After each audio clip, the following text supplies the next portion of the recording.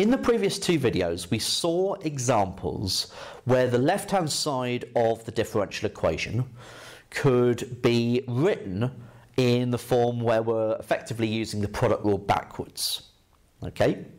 Now, here is another example where that is not currently the case. It's not current in the form where we can do that.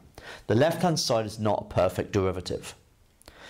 But is there a way of us multiplying through the equation by something, by some function of x, that will enable us to get it into that form? Now, it's not going to be immediately obvious as to what that should be, okay? But I'm going to show you a way that we can do that. So let's say we multiplied through by x cubed. Now, multiplying both sides by x cubed, you might be worried about introducing extra solutions.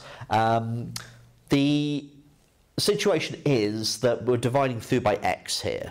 So x equals 0 is not going to be a solution. So multiplying through by x cubed seems like a valid move. We're not introducing anything. Okay, as long as we know that x isn't 0. So multiply through by x cubed, and we're going to get x cubed dy by dx plus 3x squared y is equal to 4x cubed. Now you might be wondering, well, where's that x cubed come from?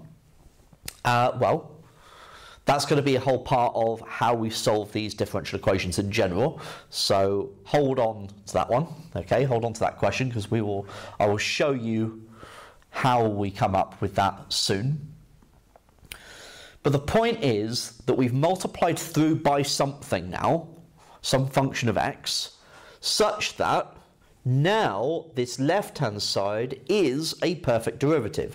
It might not be immediately obvious as to what it is at the outset, but you do get used to it, and you can see that actually it's d by dx of x cubed times y, because x cubed times the derivative of y is x cubed dy by dx, and y times the derivative of x cubed is 3x squared y.